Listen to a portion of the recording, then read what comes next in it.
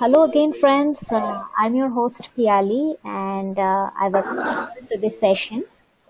Today, I have Mr. Eric Buller with me from Spain. Eric is the founder director of Innova First Consult, where they help professionals to transform their companies through agility. Eric is also the best-selling book he has written. He's the author of the best-selling book, Leading Exponential Change.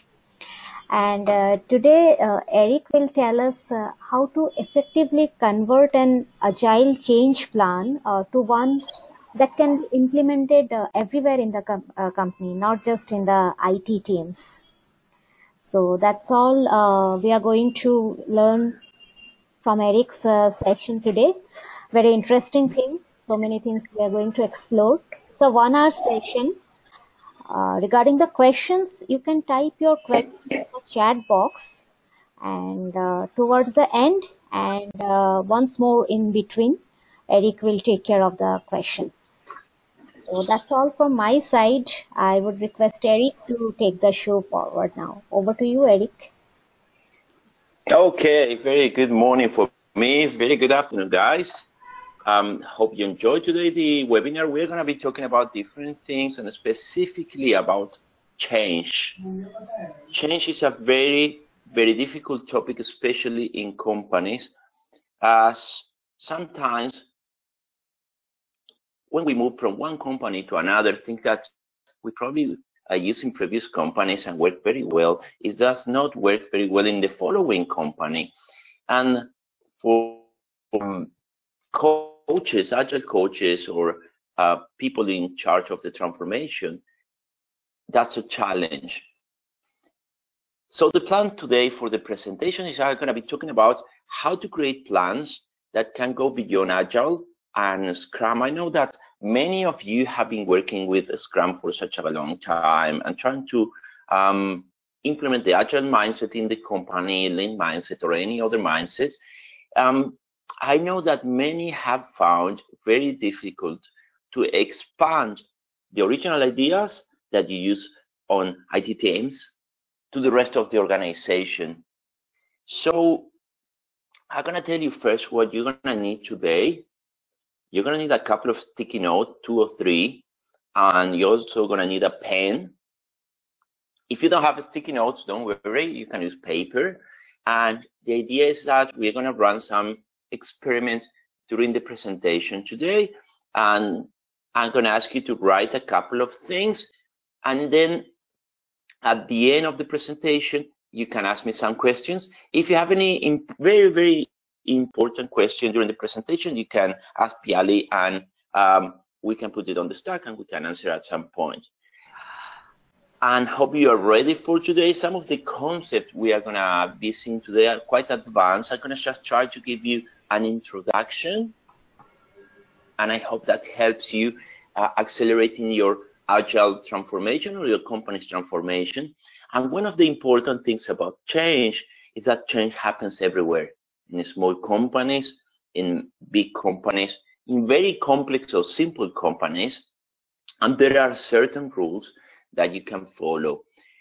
So hope you're ready today, guys. Hope you got a pen, so you got some paper, and also just remind you that this webinar is going to be available afterward. You can watch it and you can review the concept if you didn't understand anything of the information that I provided today.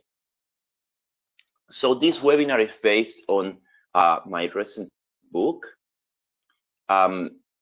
which is Leading Exponential Change. Basically, when I was trying to find a book about change, I found a couple of books, but they were not based on the fact that today companies are using Agile, are using Lean, and are using Scrum. So I was wondering what I could read, or how I can change a company, how I can accelerate change in the company. And many of these books were talking either about very high level theories related to change, or they were talking about very old-fashioned companies. So at some point I said, Eric, well, let's try to see if we can work in a book that can talk about how to make a change in an agile company and how to accelerate that. And at some point, I talked to four people, very well-known people, and I asked them to write a couple of stories for the book. So try to include also different perspectives. I include 5 key patterns to accelerate transformation in the company. In fact, something you're going to learn today is that there are some ways that you can accelerate a transformation or change in your company. And I know that some of you can say, okay, my company, perhaps in my company, it's very hard to make any change. People are very reluctant to these new mindsets or these ideas.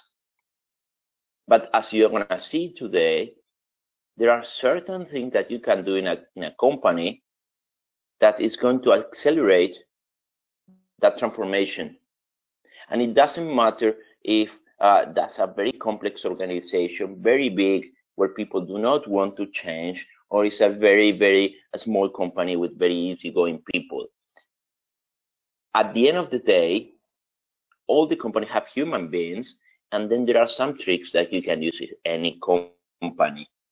And then something that people were asking, we're not going to have time to check that today, but I know that some of you face a big challenge, which is working with teams with very low motivation. And an important thing is how to make sure that you are able to work with those teams. Otherwise, what we generally see when you are running a transformation or a change is that if people are not very well motivated, or certain areas of the company are not very well motivated, they tend to drag the transformation, and the transformation at some point stops. And it's very difficult sometimes for some coaches or managers to deal with this kind of situation where people or certain groups are not very well motivated. And this is one of the important things when you deal with a transformation, is try to understand the level of motivation of people, that you're going to have people who are going to be very motivated and people who are not going to be very motivated at all, and how to deal with this kind of situations. And finally, I include 2 frameworks, ELSA and Delta, which are 2 change frameworks. The ELSA change framework is useful when you are trying to, in some way, to run a transformation in a place where leadership is supporting your transformation. And Delta is when those leaders are not actively involved. And this is something I've seen for years, that in some companies, leaders do not support the transformation, as they do not understand very well how the transformation work, how the change work, or how change the organization, and why we should become agile or implement Scrum. And for many managers, or for many transformation coaches, this is a huge challenge. Many of them do not start a transformation or a change unless leadership is fully involved. And that's a huge problem, because you are, at the end of the day, you are wasting time. Any minute counts. And then you have to make sure you start the transformation at any point. So that's why I provide these 2 change frameworks, which are obviously available for free. You can use it everywhere. And let's stop talking about my book, and let's start talking about the objective. That's the reason why you are here today.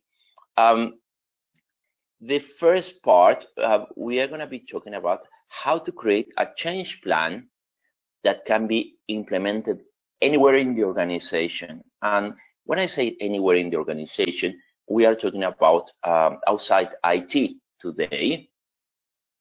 And I'm going to place the focus outside IT, as probably for the last 10 or 15 years, we have been focused on changing the teams, and specifically I'm talking about the Scrum. We know the practices, we know almost everything that we have to implement, when we want to change a team. But the massive probably challenge here is when you want to expand those changes to the rest of the organization. How you do that? How do I know it's going to work? In fact, many of the changes that you generally do in these teams can't be expanded to the rest of the organization. And a very important thing is that an organization to be agile needs to change on the whole, not just the IT teams. You can't optimize or improve an organization just by changing the IT teams. So today we're going to learn how to create a change plan, and let's call it adapt. I'm going to show you how to take some plan that you are currently change plan you are or you have done with the IT teams or Scrum teams, and make sure you change that plan in order to use it somewhere else in the organization. That has been one of the biggest challenges in the last few years, and this is the first objective. And the second part we're going to see today is how to use certain techniques that's going to accelerate change. Unfortunately, human beings, we are not prepared for change. Our brains are not very well prepared for change. And if you take a look at a company, you have different kinds of people. There are people that are very keen on changing all the time, and there are people that probably are okay if you propose something else, something new, for example. And there are people who do not want to change until they understand how it works. And that's one of the biggest challenges, how we can make sure that we accelerate change in the company. If you can't accelerate change in your company, what is going to happen is at some point, you're going to have some people who are not be willing to change, and that's going to potentially drag your transformation to a point where it's going to be very difficult for you to keep moving in an agile way and transforming the company. And we're going to learn today some of the techniques. Some of the techniques are slightly holistic, but we are going to see that you can easily use them in your company with people who are not initially willing to change. And these are going to be the two objectives we are going to be covering today. Just to remind you that if you have any questions, just write it on the chat box, and we're going to answer at some point today. But the first thing I wanted to clarify, and this is generally confused for people, is regarding transformation versus incremental change. And this is something very important, as if you do not understand the differences between a transformation and incremental change, then you are not going to be able to transform your organization. And this is a very, very important concept. They look very similar, incremental change and transformation, but they are not the same. And also the techniques that you can use in one probably are not going to fully work in the other one. So I'm going to show you what the transformation is from my perspective and what incremental change is. So we say that the company has what we call convergent periods. That are periods where something happens in the company and something changes, and then that creates to another convergent period. For example, you start doing Scrum, or you start to change, you finish with that change, and then they generate another convergent period, and this convergent period comes one after another. And an organization in a couple of years have hundreds of convergent periods. Sometimes they are not very clear, but you can see that the organization changed in some way. And then we have one after the other, and every convergent period contains certain changes, and they lead to another, let's say, another organization, which is very similar to the previous one. So you have some changes, you apply those changes successfully, and that leads to another convergent period, and you start again with some changes, and that leads to another conversion period, and so on, and continuously, and never stops. So when we are talking about a transformation, we are talking about a radical change in mindset, a radical change in the way that people think or people solve the problems. And we are also talking about a simplification in the organization. And I try to draw in a way that you can understand how you can imagine this transformation. So you have some change at some point that completely changes the organization, and the organization goes in a completely different way. You have a kind of change in the strategy, you have a change in the mindset, how people solve those problems, how people even socialize in the company, but that leads to a simplification of the organization. So the organization is a completely different organization that it was probably a few months before. And this is what we call transformation. In most of transformations, we can see that the formal or the informal values of this company change. So when I say informal values, we are talking about the values that people generally hold about ideas, how to relate one each other, etc., how they socialize, how they solve a problem, etc., etc., etc. And when we talk about the formal values, are the values that you usually see about the organization, these public values. And this is what we call a transformation. So in order to simplify that, I could say that the organization reinvents itself all the time and create a new organization. Yeah, and just think of Google or YouTube or Netflix. They are constantly changing, and also they are changing what they sell. So this is what we call a transformation. But incremental change is slightly different, and sometimes people confuse a transformation with incremental change. With incremental change, you have these periods of change that there is never, ever a massive change in the organization.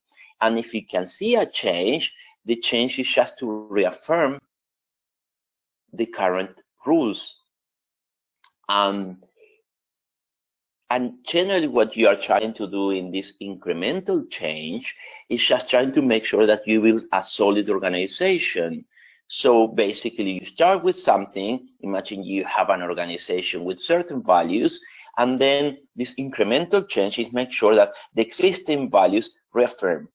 And then you are able to go to the following steps where you continue exactly in the same direction. So you basically start in one direction and continue for a long time in the same direction. And any conversion period here is going to add more bureaucracy or more rules to make sure that nothing is going to stop you to go in that direction. So here, there is no real transformation. Let's say that the company is improving all the time at what they do in terms of values, the way that they do work. But there is here no disruption.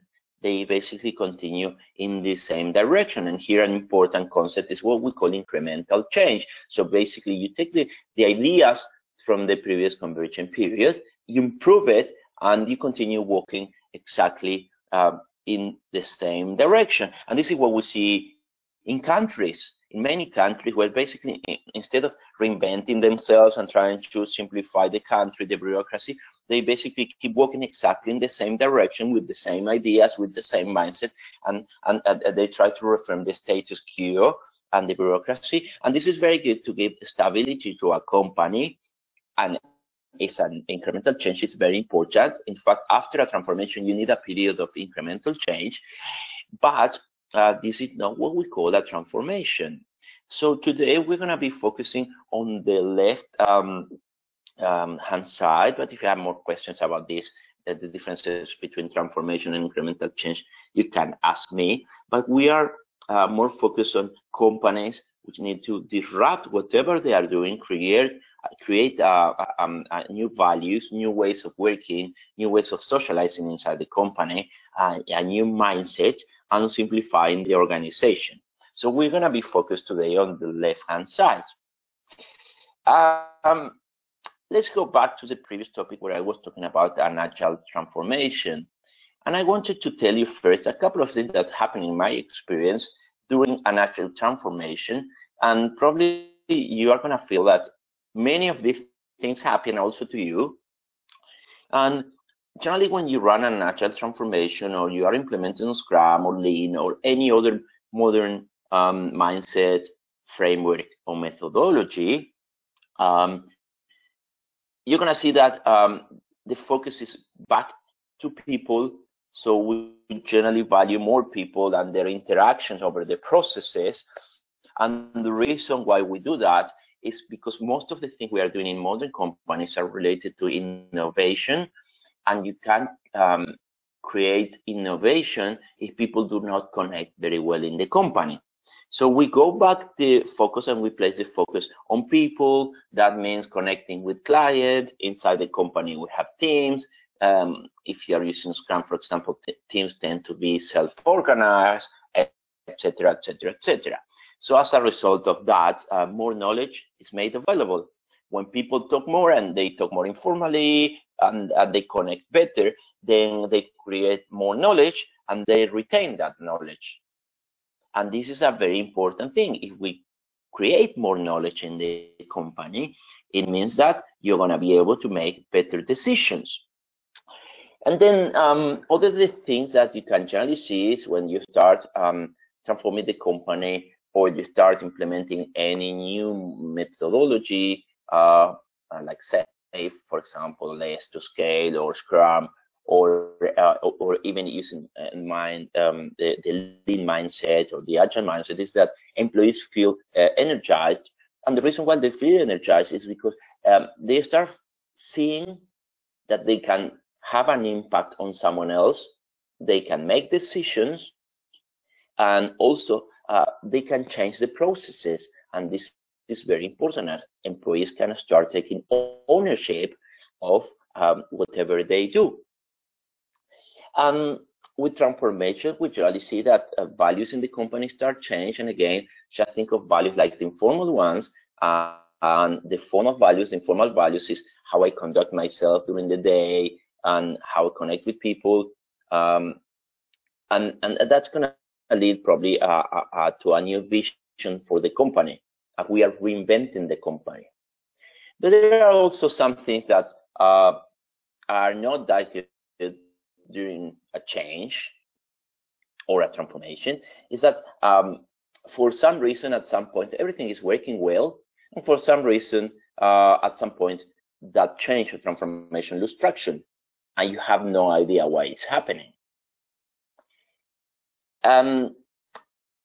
Also, we can have an increasing conflict as things are changing all the time. Then what we generally see is that people do not feel very comfortable about this new situation, and there can be some misunderstandings, and especially if you are implementing Scrum, some of the roles in the company positions are going to change. For example, someone who was a boss before, a manager, now he or she is in charge of removing obstacles for the team and is like a servant leader. And this is very aggressive for people when you change the role, and sometimes people do not fully understand, and that generates a conflict. There can be an increase in an uncertainty. Also, we can have a drop in business value, a temporary drop in business value. You are delivering a product, but as you are changing, everything is changing now. Then what's happening here is that for certain periods, perhaps people are not going to be able to deliver business value, to deliver the product as it was before. It's going to take some time until the company readjusts all their internal processes. And this is one of the things we generally see in or during transformation. And this is important that we understand that there are good things, and also there are certain things which are going to happen. And let's go to the next one. And if we go to the manifesto for Agile software development, some people generally forget that Agile was created for software development. And if you take a look at the manifesto, it focuses on developing software. So I'm not saying here that you can't apply Agile to the rest of the organization, but you have to be very careful, as some of the ideas here, especially with the Agile principles, are very difficult to apply in the rest of the company. And in fact, this mindset is very good for software. And there are certain things that you can do on software, and there are certain things that people in a software team get used to, but not in the rest of the company. So you can say, for example, okay, I changed the software team, I stopped there, but you can't fully improve an organization by just changing software teams. And I remember last year, they called me from a company in Germany to see if I could help them, very famous company, very well-known company, and they asked me if I could change or help the IT teams, and I'm sure it happened also to you. And I said, why you wanted to change the IT teams? And they said, because we wanted to change the organization. And I said, okay, what about the rest of the organization? Should we work with middle management, with the executives in the organization, and with the rest of the people in the organization? I said, no, we believe that if we just change the software teams, it should be okay. And in reality, you can't fully improve that organization and make the organization more flexible just by changing the software team. And it makes sense, but sometimes people forget about that. And common sense sometimes is less common of all the senses, unfortunately.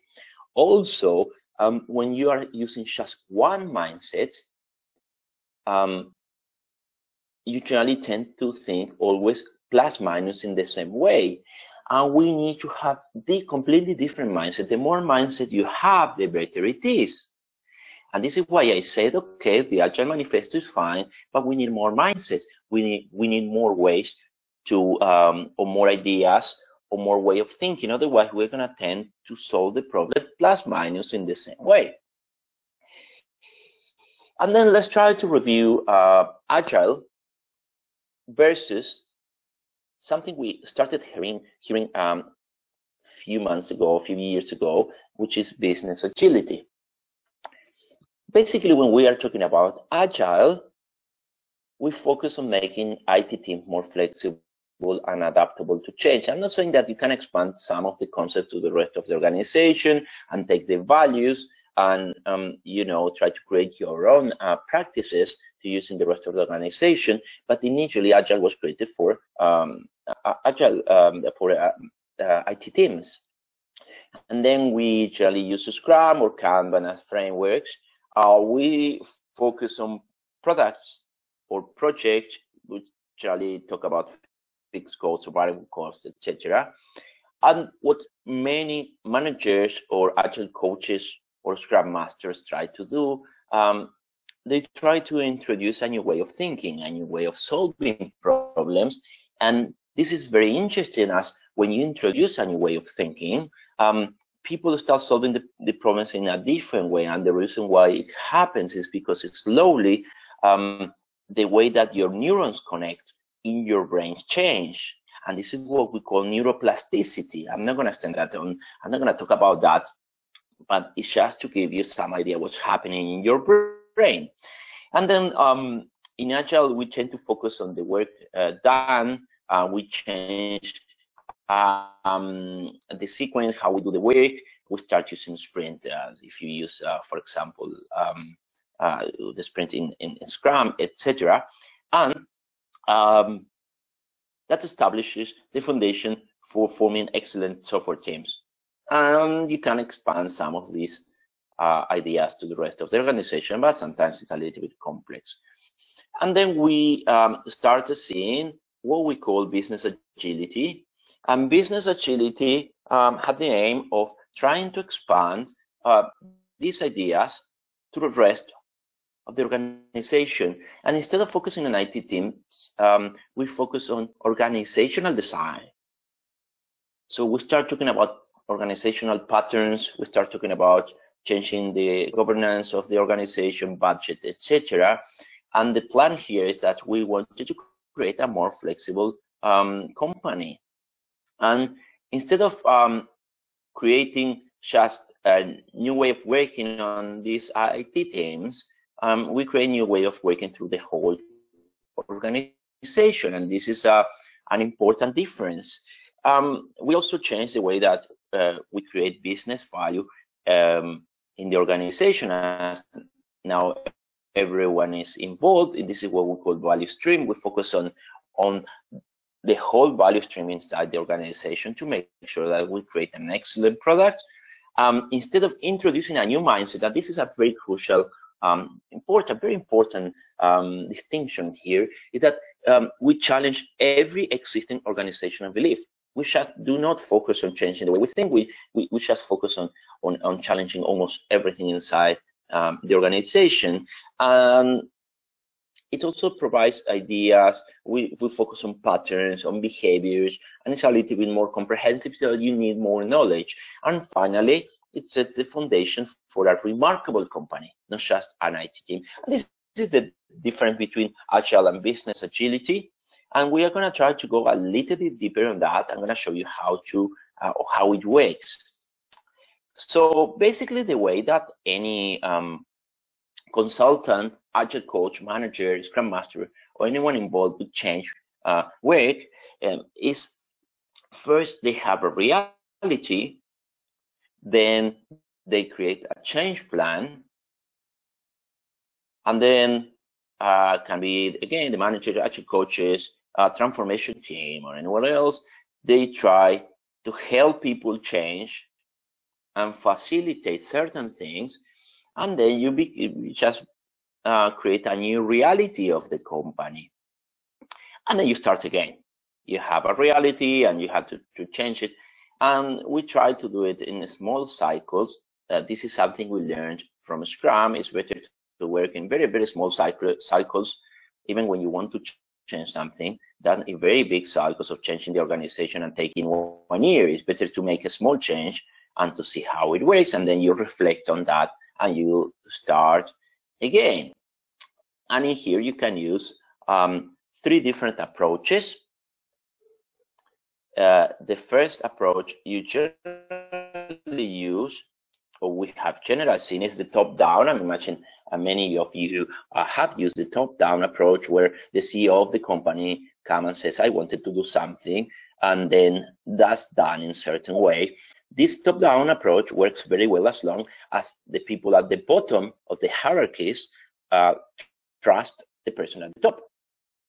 But sometimes you have a kind of secondary effect, which is or lateral effect, that is that people at the bottom just tend to follow and do not generally try to improve the processes. So then we have been using in Scrum a different approach, which is the local to global, the bottom up, where you basically start with the teams. You teach the teams about challenging whatever they do and trying to improve it, and then you start here and try to expand to the rest of the organization. The main issue with this approach is that sometimes it's very difficult to expand from the local teams to the rest of the organization. And then every approach has advantages and disadvantages. Obviously here, leadership has to trust the teams, otherwise it doesn't work very well. And finally, we have the organic option, which is you basically implement, imagine you have a Scrum or you have any other framework or methodology, or you implement something very small, and then when you finish, you implement something else. For example, imagine you implement the stand-ups, if you are implementing Scrum first, and then you implement the retrospective, and you add little processes until you complete the whole. And then after you implement a new process, you see it work very well, and then you continue with the next one, are like baby steps. And these are the 3 main different approaches that you can use to go through this loop about change. And that's why it's very complex, because it involves a lot of different techniques, different people. Also, it's different in one organization and another. Companies have their own local rules, variability, etc., etc., etc.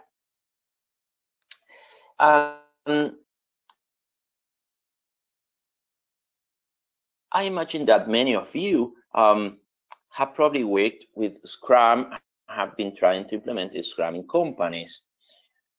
And when we try to implement in some planning companies, as we mentioned before, one of the things we have to have into mind is that at some point, you're going to have something which works in a team, but you want to implement that in the rest of the organization.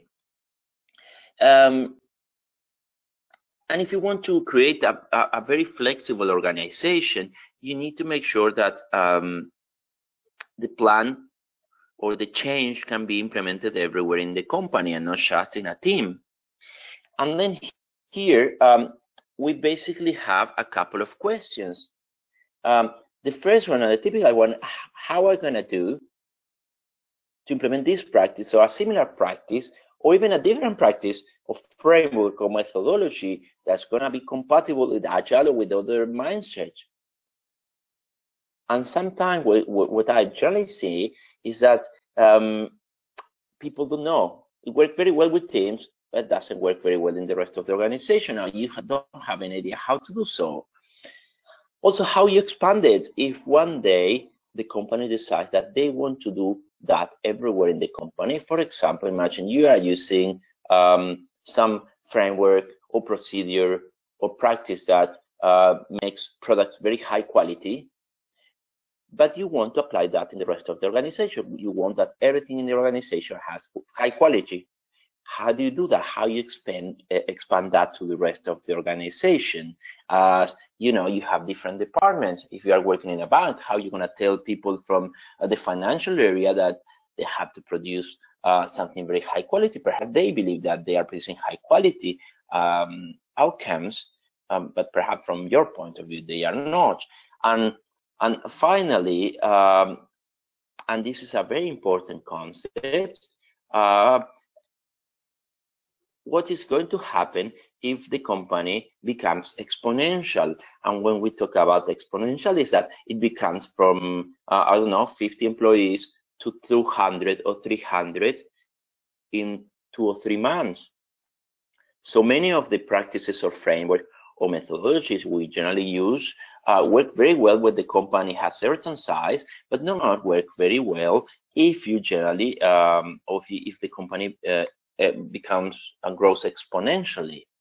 And this is one of the different, the 3 challenges we get. So the first question here is, how do you convert, let's say convert, I don't like the word, but I think you understand that, Agile practices and change plans that you probably use in teams or in IT, and you are able to use it or to implement it across the organization. And I'm going to show you the first option, which is going to be a little bit holistic, and then 2 more options that you're going to see they use a theory behind. So imagine that you have a practice that works very well in Scrum teams. Yeah. So the first option is that this practice, for example, you want to do stand-ups. Well, the stand-up meeting can be used everywhere in the company. Yeah, it's very easy. People just in the morning or at some point during the day, just stand up and use this practice without any problem at all. So you don't need to change this practice to use in the rest of the organization. So you don't need to change anything at all. You just recommend or suggest this new idea, and people could take the idea and start using it. Now, the second option is that this practice or framework or methodology needs to be adapted. It doesn't work very well. Imagine you are talking about any other concept about quality, for example. Perhaps what you do to create high quality products in IT are not going to work in the rest of the organization, and how you do that.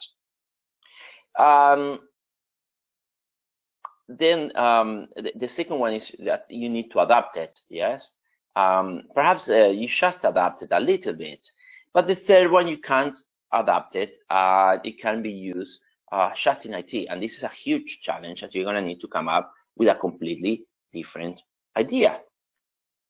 So my question is, how do we need, or what do we need in order to create a very agile and flexible company? And why do we need business agility? And I'm going to explain to you what happened in the last couple of years so you understand why business agility is very, very important. I'm going to go a little bit back in time so you understand the example. Probably in 1950s, when you need a picture, you just took the picture. In order you just to get that picture developed, it took probably weeks. And obviously the quality was not very good. I have some picture from my grandparents, and then the pictures were very bad quality compared to the pictures today.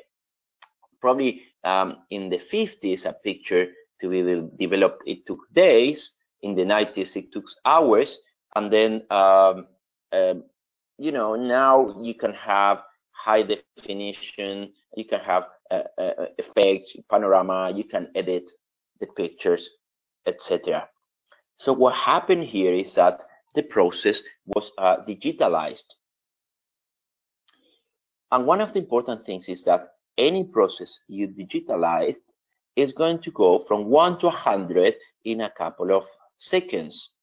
And this is because you are moving a physical process to a virtual one. Every time you move a physical process to a digital one, you are moving that to a microprocessor. So every time you update that microprocessor and you find a faster microprocessor, you are accelerating that process. But that also happens in companies. There are many processes inside the companies that you are moving those physical processes that have been done for years by people manually, and you are moving to a digital process. And then what you can see here is how computer power has increased in the last 100 years. And if you take a look at that, computer power is exponential. So which means that today you're going to have certain power, and probably in a year you're not going to have double. It's going to be exponential, and it's going to create a curve. And what's happening here is that every time you move a manual process in your organization to a computer, that process is going to accelerate, and it's going to be it's going to create a curve, and it's going to be exponential.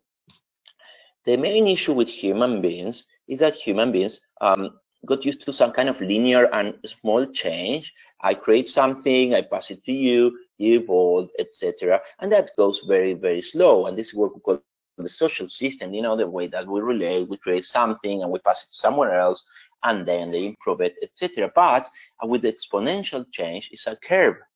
And so that means that everything you create in a company that is digitalized is going to change exponentially in a couple of months' time.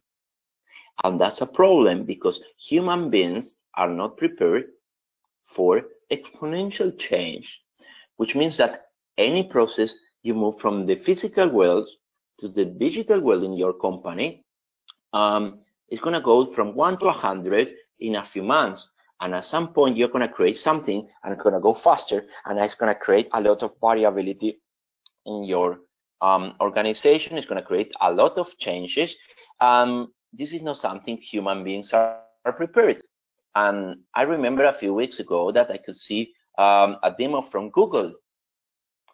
Probably have seen it, where you can see a lady that is basically in artificial intelligence calling her dressing shop, and you can't even realize that that's not a human being.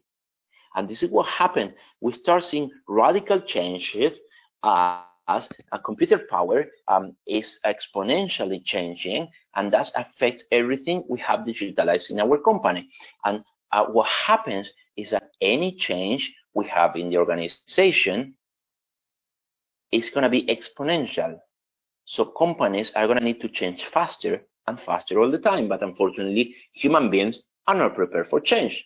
And I'm going to give you some tricks that you can use in your company. And I'm going to show you how to create plans, change plans that can survive this super high level of uncertainty. So hope you are okay so far.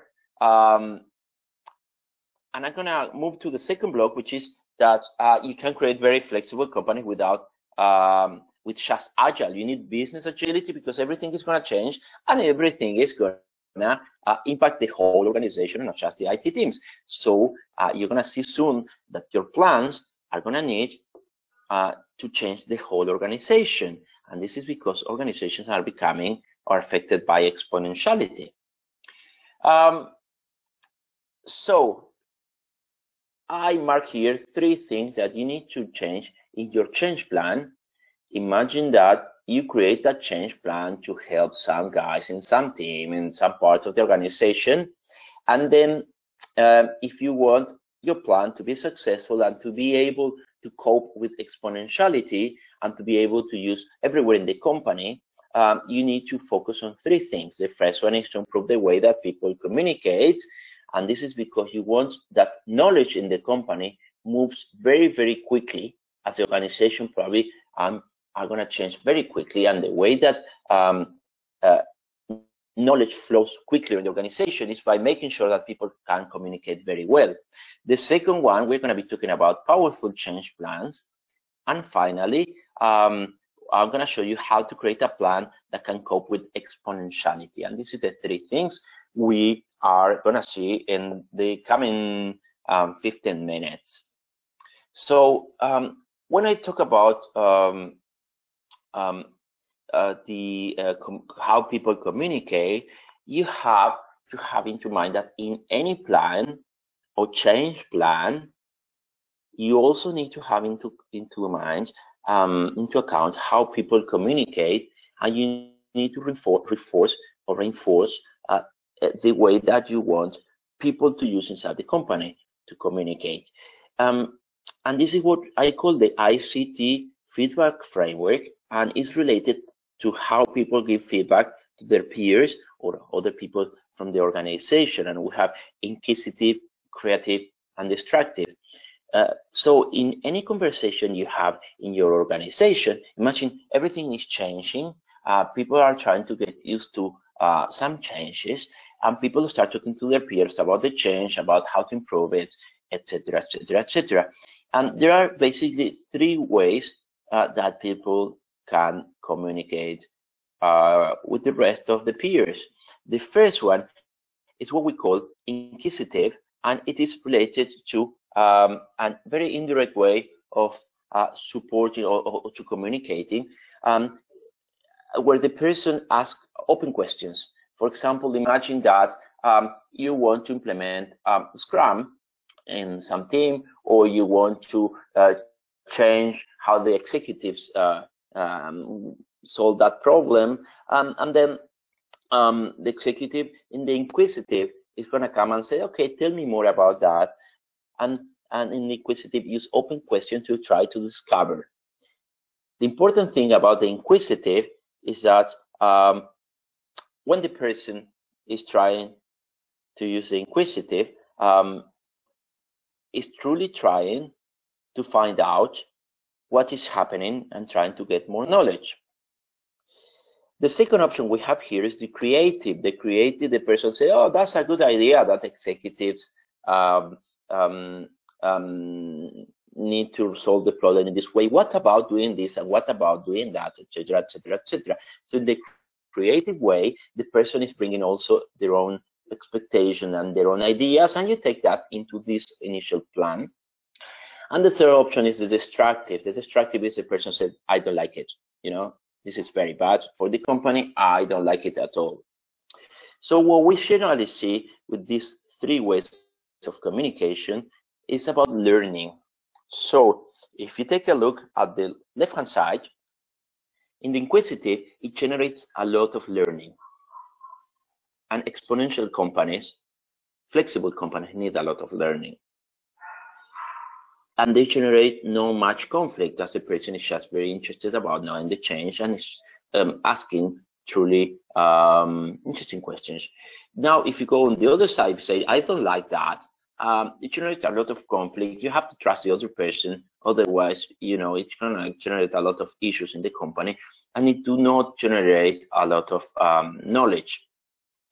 And then in the middle, you have the creative, where you add your own ideas. For example, you come to the executives and you say, okay, listen, I want now, you have to start thinking about using time frames, not 1 year, but 3 months. And then the person is going to say, oh, that's a good idea. What about using instead of 3 months, 2 months or 6 months? And then after that, moving to the rest, etc. That's going to generate some knowledge. So if you want to change your organization and accelerate change, you generally need to focus on the inquisitive and the creative, and you need to make sure that your plans have in some way a way to teach and make sure that people use this too. The destructive is good, it's not bad, but it has to be used sporadically to challenge people. For example, you just go there and said, okay, listen, I think this is not a very good idea, and that's okay, but you can use the destructive. So first, you have to make sure that your plan uses a communication style, and you make sure that people understand the communication style that they have to use during change, and that's going to help you. You can use working agreement. You can explain the difference between these changes. And I'm going to give you now 30 seconds to write now the communication style that is mainly used in your company. And specifically, when you go through a change, imagine something is changing in your company, which communication style people generally use in your company. So I'm going to give you 30 seconds and we're going to continue with the next step. So take a pen and try to write the communication style that is used. Think of last time where a change have been done in your company, and also, which kind of style people use in your company. Okay, so one of the things important is that you start moving and you start including in your plans certain formal agreements that you're gonna move the communication style in your plans to the left-hand side, inquisitive or creative, and you're going to teach people how to do that, and you're going to make sure that they have certain working agreement. And what we want is to increase learning and make sure we decrease conflict. And this is the first thing you have to have into account into when you create a plan. Now, the second thing is what we call powerful plans. And I'm going to just go briefly. I'm going to try to explain to you how it works with an example. You are going to be able to find more on my website and also the book.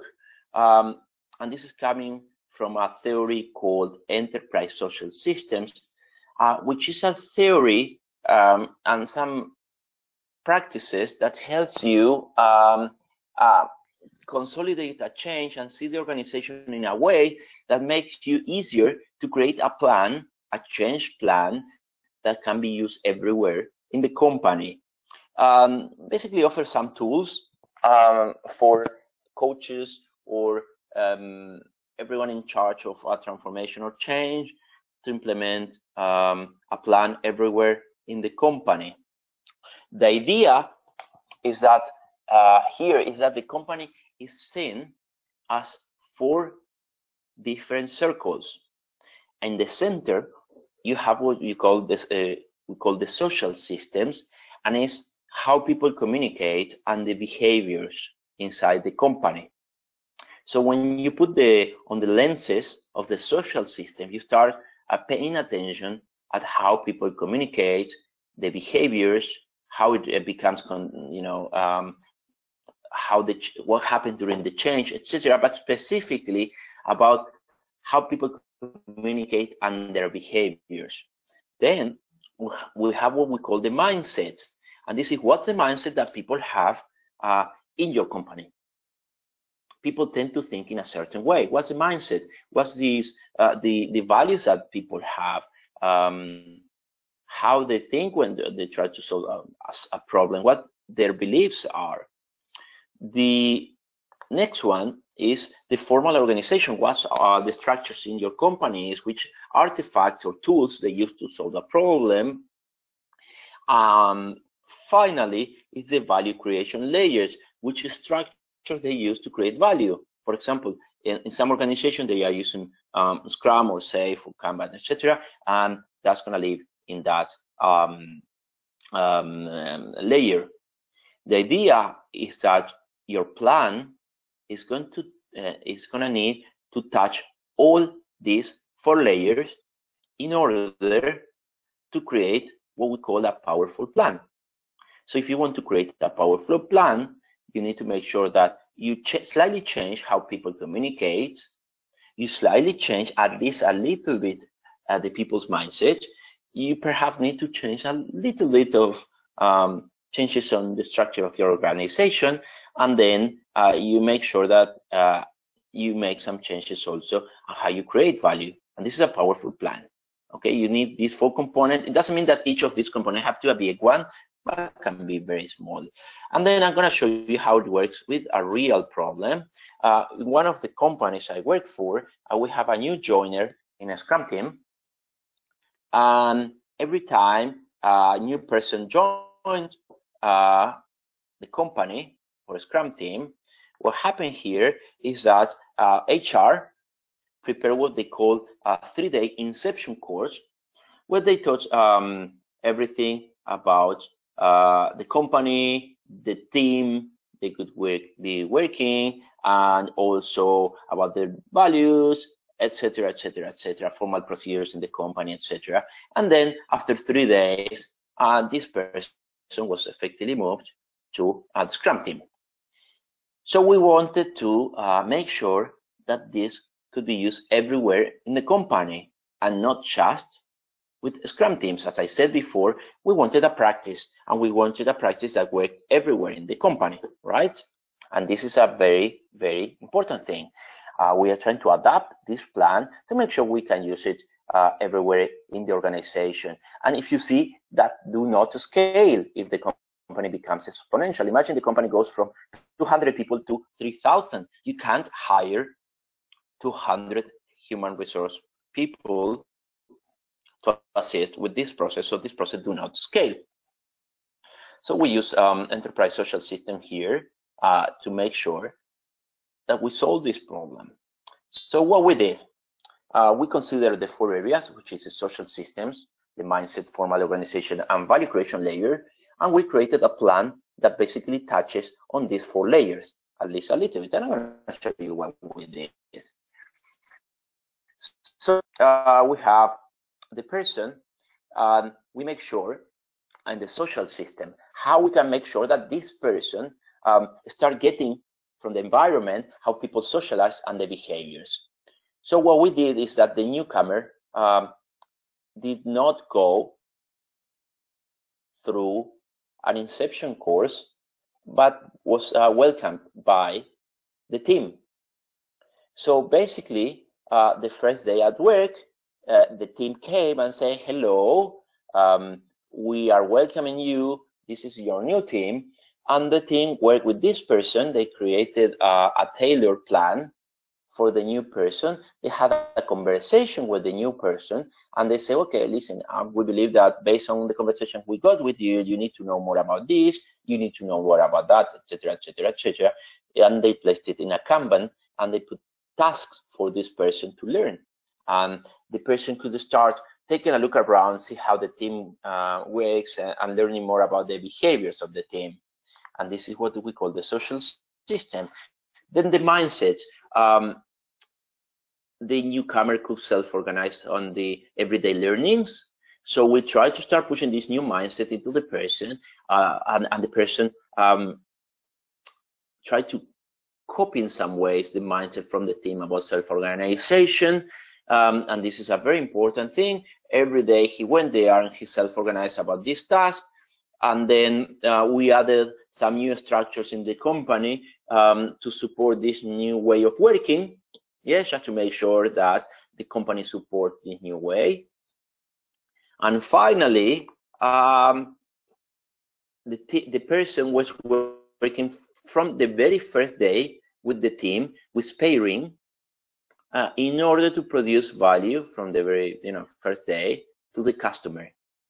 So we created a plan that involves the social systems, the mindset, the formal organization, and the value creation. And this is what we call a powerful plan. So we were able to adapt something that we were using in just Scrum teams with newcomers to everyone joining the company. So everyone joining the company, doesn't matter if it's coming from, or it's gonna work in an IT team or in financial teams or in other team into the organization. We make sure that this plan supports the person, supports the company, and also make sure that it can be used everywhere. And this is what we call a powerful plan. And you can ask me more questions in a few minutes. Yes. So just try to see. Right, if any of your change plans are using these 4 areas, or you always focus on some of them. Some people, for example, when they want to make a change, they focus just on the formal organization. They just think of changing a process, for example, right? Or some agile coaches, they just focus on teaching people a mindset, but they do not teach, they do not make changes in other areas. So the beauty of enterprise social system is that in some way forces you to think of the problem in 4 different areas, right?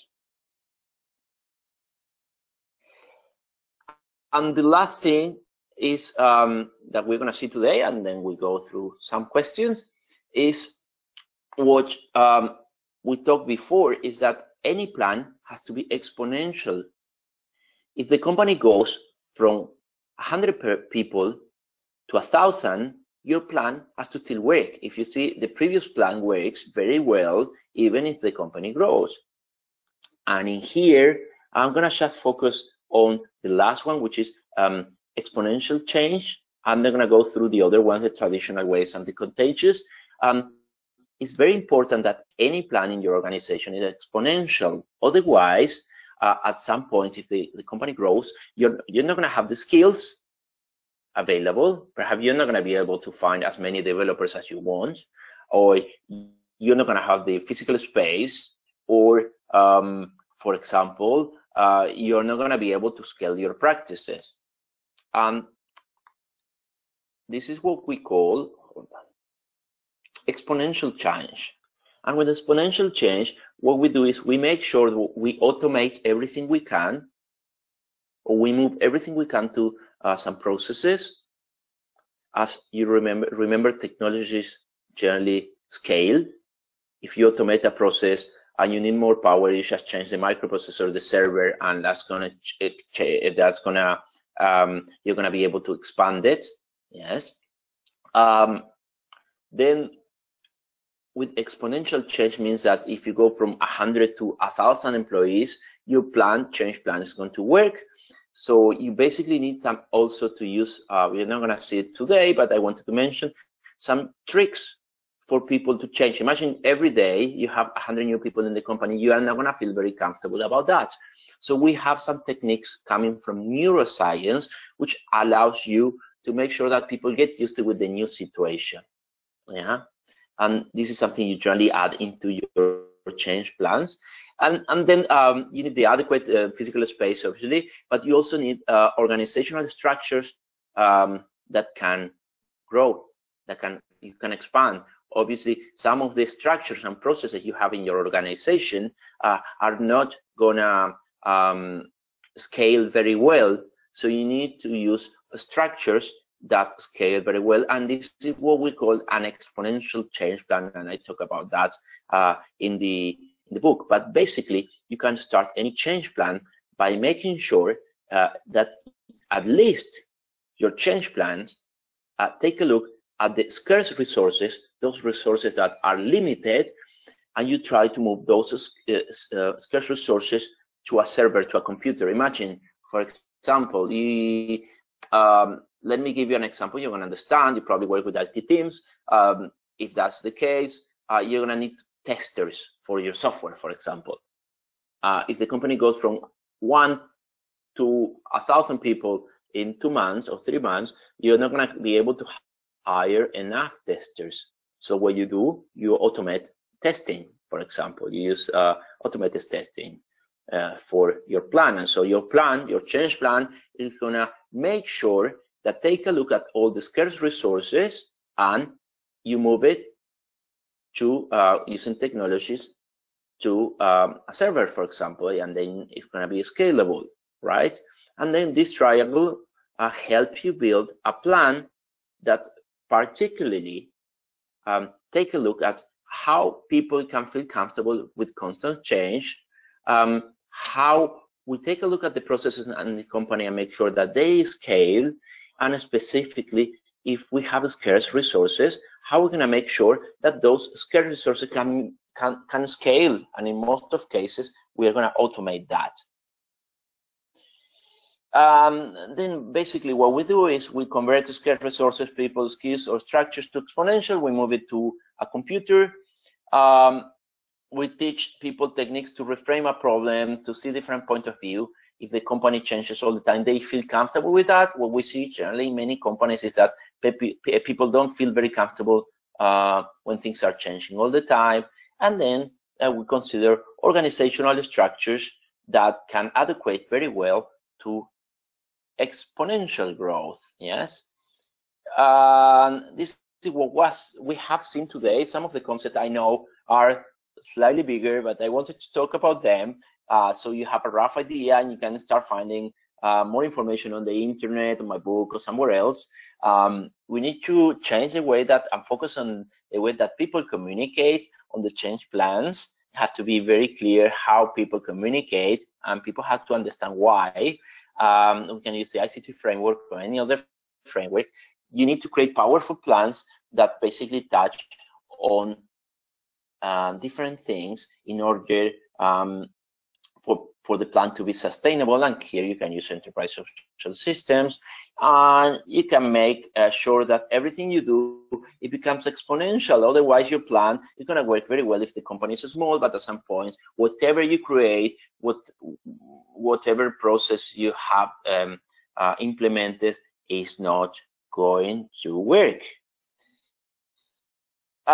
This is what we have learned today. We started knowing which tools we can use to implement a change outside the IT areas.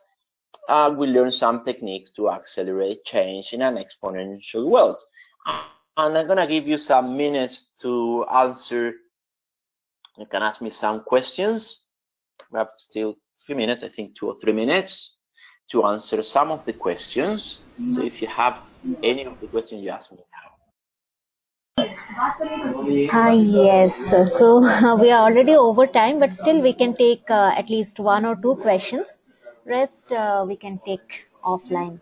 So just let me check the question box and find out the question. Sure. Yeah. So the first question I can see here, during transformation, since it's a radical change, what happens during the many convergent periods, and how is it different from the convergent period during incremental change? Okay, yes. So during during a transformation, people feel very uncomfortable. They do not feel very safe. And what's happening during a radical change is that general people tend to have some fear of what's coming up next. Now, if we are talking about incremental change, people are okay with that, as what you are doing is you are taking something existent and you are implementing that and improving that. Yeah, let's say, for example, you take an idea and you basically improve that idea, but there is no radical change. During the transformation, you need to make sure that you use, there are certain tricks that you can use for people to feel more comfortable during a radical change. You can see the transformation as a radical change.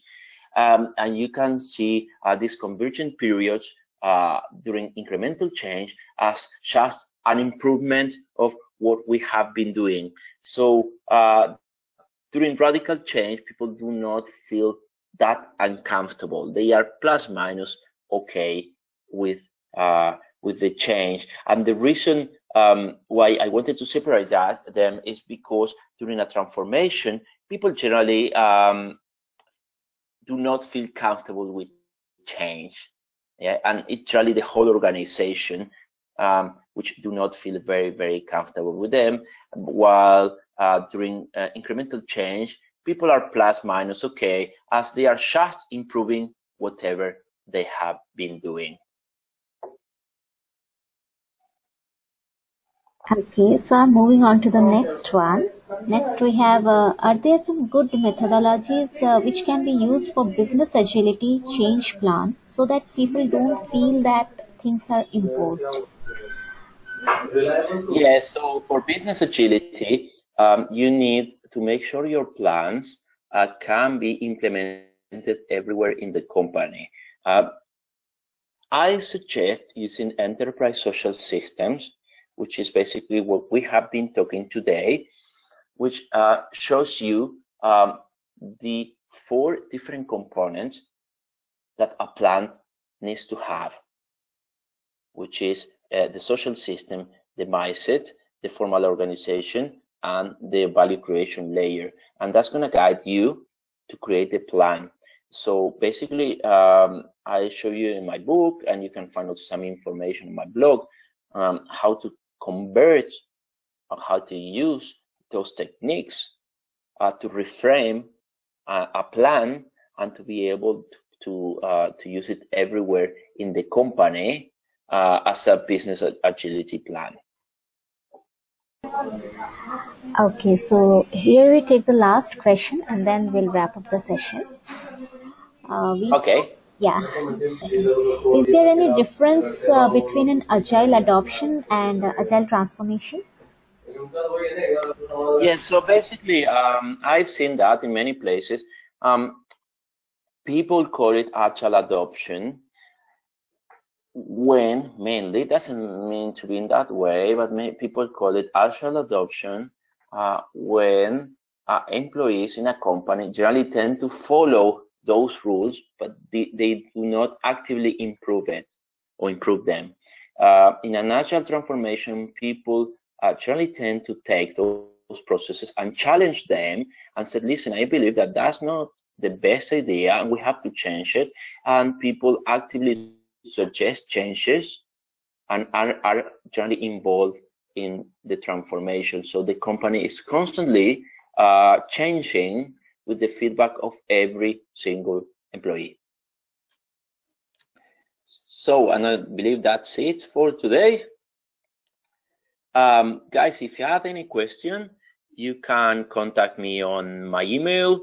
You can take a look at the book. If you have any question about the book, you can write to me. Also, there are a lot of information and framework you can use, not just the frameworks I talked today, and just make sure that you start thinking of plans in a more comprehensive way and not just IT way, in order to make to compare those plans and to be able to get better results. Yes, so thank you, Eric. Thanks for this wonderful session, and thank you all for joining us. Attending this session will earn you 1 SCU under category A. The steps of claiming the SCU you will get in an email in next 1 hour. For follow-up queries, if you have any question, as Eric said, you can connect to him over his email, or you can also post your queries in our discussion forum. The link of the forum you will get in the email, in which the SCU claiming steps will be there. So that's all for today. Our next webinar will be on 4th of July, 8 to 9 p.m. Indian Standard Time. The topic would be Agile People, a radical approach for HR and managers. Pia Maria would be the speaker.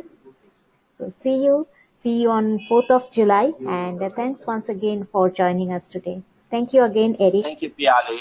Thank you very much, and have a good day. Thanks all. Bye.